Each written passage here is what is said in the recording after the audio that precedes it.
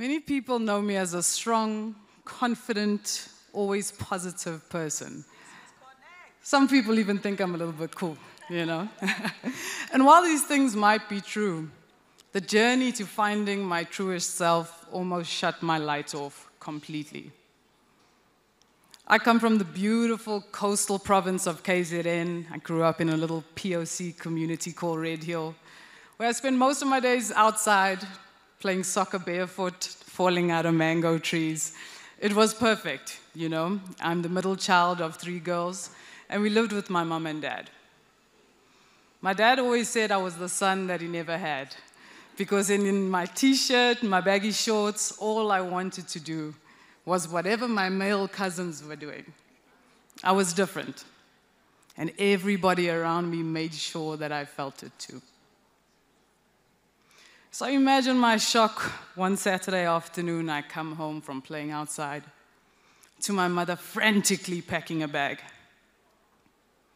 I kept asking, what's wrong? Where's Dad? Like, what is happening? Before she rushes out the door, she just looks at me and she said, your dad's in hospital and it's so bad he might die. I couldn't process anything she had just said. I'd seen my dad a couple hours earlier, and he was perfectly fine. Fine enough to argue with me about me wanting to go to a dance event in Johannesburg, which he shut down immediately. So I'm sitting there like, I'm 13. How does my big, happy, healthy, positive dad just disappear? I don't even think I knew what death meant. A little while later, I take my then 4-year-old sister and we go to bed. We were woken up really early the Sunday morning by my aunt asking us to get dressed. While she brushes my little sister's hair, she looks at me and softly says, Court, he's gone. I nod my head to say, okay, what else am I supposed to say? The only person who made me feel like I belonged was gone. I didn't even get to say goodbye. This moment completely changed my life. I was too young to understand how, but I felt the shift. My best friend was gone, but I barely cried. I immediately knew I had to be strong for my family. The years that follow see me grow up really fast, often getting into trouble at school for having an opinion, or just not being the typical lady that everyone expected of me. I was different, always felt a little bit out of place. So I figured if I don't take things too seriously, if I make them laugh, maybe they'll like me a little bit more. That was much easier than explaining how my family life was breaking down, how my mom wasn't coping, and it affected her kids. How we needed our mother, but she needed my dad. All this caused me to have super deep intuition and empathy for everything and everyone around me, often at my own expense. So at 21, I packed the bags, 600 Rand in my pocket. I decided I'm moving to Joburg to chase the very thing my dad and I fought about, dance. One of my fondest and scariest moments was getting an opportunity to open the Summer Awards. Yes, girl! Yes! Yeah? Amazing. But it falls on the day that I'm writing accounting. Come on.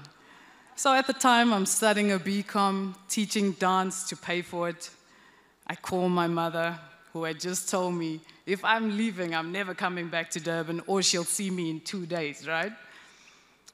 And I tell her my dilemma, and I'm so confused in this moment, and I'm expecting backlash. And ever so still, she just said, Court, I trust you to make the right decision.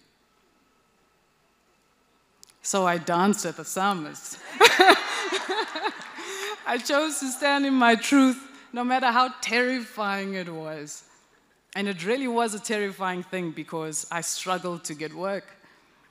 I'm not the type of female that the industry looks for, just too different.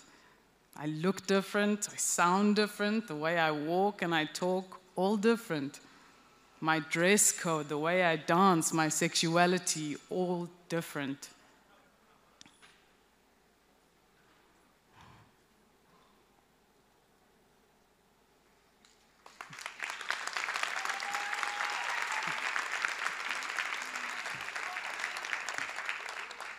So I stand here today, an award-winning 3-time essay breaking champ with profiles and documentaries on platforms from CNN to DSTV.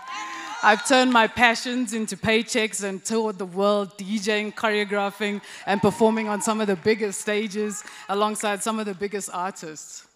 I run an entertainment company that's one of the sponsors for this event today. And I'm also on the journey to qualifying for the 2024 Olympic Games. I stand here today being loved for all the things society taught me I'd be hated for.